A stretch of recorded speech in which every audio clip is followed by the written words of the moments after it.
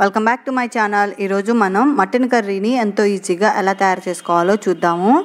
మనం కుక్కర్లో తయారు చేసుకుంటే మనకి మటన్ కర్రీ చాలా ఈజీగా ఫాస్ట్గా అయిపోతుంది. విడిగా మనకి మటన్ కర్రీ చేసుకోవడానికి మినిమం 1.5 అవర్ అలా పడుతుంది కదా. ఇలా చేసుకుంటే మనకి వీలైనంత తొందరగా అయిపోతుంది. నేను ముందుగా కుక్కర్ స్టవ్ మీద పెట్టి కొద్దిగా ఆయిల్ వేసుకుంటున్నాను. ఆయిల్ వేడైన తర్వాత 3 మీడియం సైజు ఆనియన్స్ని సన్నగా తరుక్కొని ఇందులో వేసుకుంటున్నాను. ఇలా ఆనియన్స్ ముక్కలు మొత్తాన్ని మనం కుక్కర్లోకి వేసుకున్న తర్వాత ఈ ఆనియన్ ముక్కలకి సరిపడినంత సాల్ట్ ఇందులో వేసుకోవాలి. ఇక్కడ నేను సాల్ట్ వేసింది చూపించలేదు, నేను కెమెరా ఆన్లో ఉందనుకున్నాను. సాల్ట్ వేసినప్పుడు మీరు ఈ ఆనియన్స్ ముక్కలకి సరిపడినంత సాల్ట్ వేసుకోవాలి. తర్వాత వీటిని మనం గోల్డెన్ కలర్లోకి వచ్చేదాకా ఫ్రై చేసుకోవాలి. సాల్ట్ వేయటం వలన మనకి ఆనియన్స్ ముక్కలు అనేవి తొందరగా ఫ్రై అయిపోతాయి. తర్వాత ఇందులో నేను 4 నుంచి 5 పచ్చిమిర్చి యాడ్ చేసుకుంటున్నాను. ఈ పచ్చిమిర్చి కూడా వేసిన తర్వాత ఒకసారి ఆనియన్స్ మొత్తాన్ని బాగా కలుపుకొని ఇవి రెండు మనకి గోల్డెన్ కలర్లోకి వచ్చేదాకా మనం బాగా ఫ్రై చేసుకోవాలి. చూపిస్తున్నాను కదా, ఇక్కడ ఈ కలర్లోకి వస్తే మనకి సరిపోతుంది. ఈ కలర్లోకి వచ్చిన తర్వాత మనం ఇందులో కొద్దిగా అల్లం వెల్లుల్లి పేస్ట్ యాడ్ చేసుకోవాలి. ఈ అల్లం వెల్లుల్లి పేస్టు మనకి పచ్చివాసన పోయేదాకా దీన్ని కూడా మనం రోస్ట్ చేసుకోవాలి.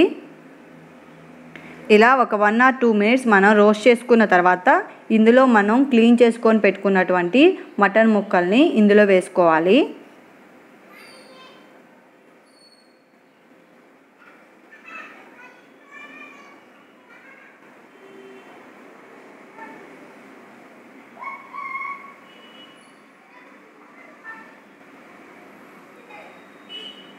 ఈ మటన్ ముక్కలను కూడా ఇందులో మనం వేసుకున్న తర్వాత ఒకసారి బాగా మిక్స్ చేసుకోవాలి. ఈ పచ్చిమిర్చి, ఆనియన్స్, అల్లం వెల్లుల్లి పేస్ట్ మొత్తం మనకి ఈ మటన్ ముక్కలకి పట్టేదాకా మనం బాగా కలుపుకోవాలి.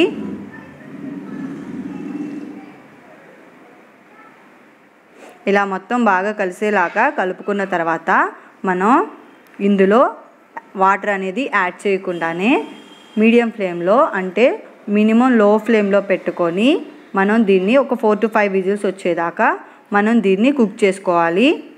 ఇలా 4 to 5 విజిల్స్ అయిపోయిన తర్వాత చూపిస్తున్నాను కదా, ఇందులో ఇట్లా వాటర్ బయటకు వస్తాయి. మటన్లో కొద్దిగా వాటర్ ఉంటాయి కదా, వాటికి బయటకు వస్తాయి. దీంతోనే మనకి 80% అనేది మన కర్రీ అనేది రెడీ అయిపోతుంది. తర్వాత ఇందులో నేను రుచికి సరిపడినంత కారం, అలాగే ఉప్పు, అలాగే గరం మసాలా అండ్ ధనియాల పౌడర్ యాడ్ చేసుకుంటున్నాను.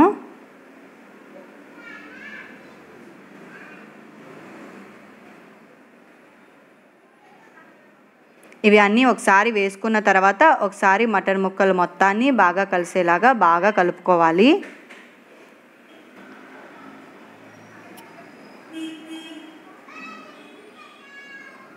ఇలా ఒకసారి మొత్తం బాగా కలుపుకోవాలి.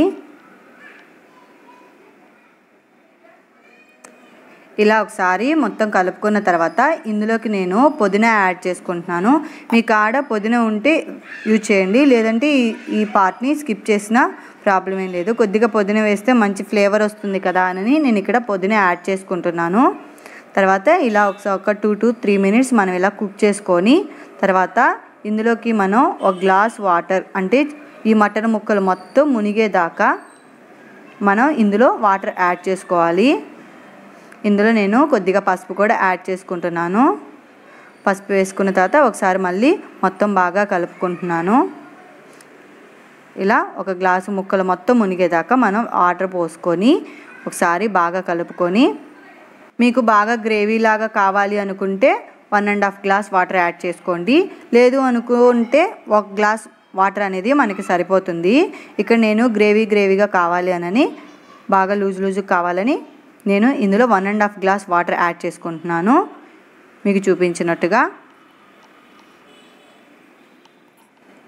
ఇలా 1.5 గ్లాస్ వాటర్ యాడ్ చేసుకున్న తర్వాత నేను మళ్ళీ కుక్కర్ మూత పెట్టి స్లో ఫ్లేమ్లోనే మళ్ళీ ఒక 3 to 4 విజిల్స్ తెప్పించుకోవాలి. ఇలా తెప్పించుకోవటం వల్ల మనకి చాలా ఈజీగా మటన్ ముక్కలు అనేది మెత్తగా అయ్యి మనకి టేస్ట్ బాగా వస్తుంది. తర్వాత లాస్ట్లో కొంచెం కొత్తిమీర యాడ్ చేసుకుంటే మన మటన్ కర్రీ అనేది ఎంతో సింపుల్గా తయారైపోతుంది. మ్యాక్సిమం 20 మినిట్స్ ఆర్ 30 మినిట్స్, అంతకుమించి టైం తీసుకోదు ఇది. చూసారు కదా, ఇంత లూజుగా కావాలని నేను 1.5 గ్లాస్ వాటర్ యాడ్ చేసుకున్నాను. మీకు ఇంత లూజు వద్దు, కొద్దిగా థిక్ గ్రేవీగా కావాలి అనుకుంటే మీరు ఇందులోకి 1 గ్లాస్ వాటర్ వేసుకుంటే సరిపోతుంది. లాస్ట్లో మనం ఇలా కొత్తిమీరతోటి గార్నిష్ చేసుకుంటే మనకి మటన్ కర్రీ అనేది తయారైపోయినట్టే. మనం ఇంకా సర్వ్ చేసుకొని తినేసేయచ్చు. మీకు కనుక ఈ వీడియో నచ్చినట్లయితే ప్లీజ్ లైక్ చేయండి, షేర్ చేయండి, సబ్స్క్రైబ్ చేసుకోవటం మాత్రం మర్చిపోకండి. Please subscribe my channel.